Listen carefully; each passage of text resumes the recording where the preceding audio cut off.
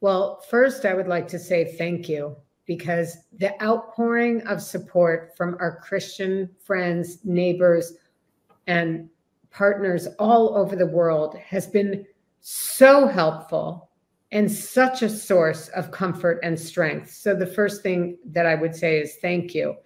I would say that, today is the final Sunday before Christmas, the culmination of Advent.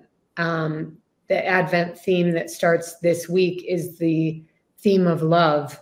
And we really have felt embraced and loved by the Christian community all over the world.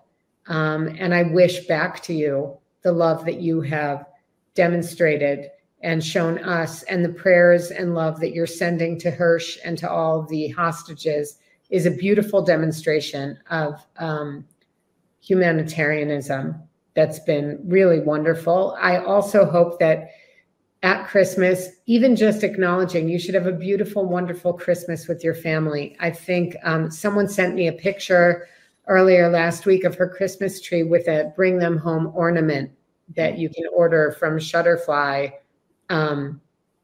And she said, we're going to have a beautiful holiday, but we want to remember that there's a piece that's missing from the world. The world is not perfect. There are people who are in pain. There are people whose families are not complete right now.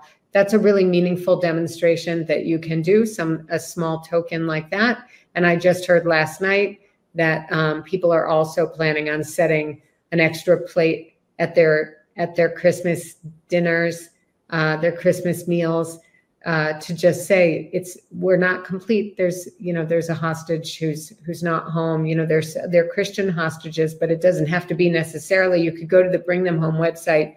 You can print out the picture of someone, choose anyone to just be with your family as a symbol that you recognize that it's not a complete world at this time.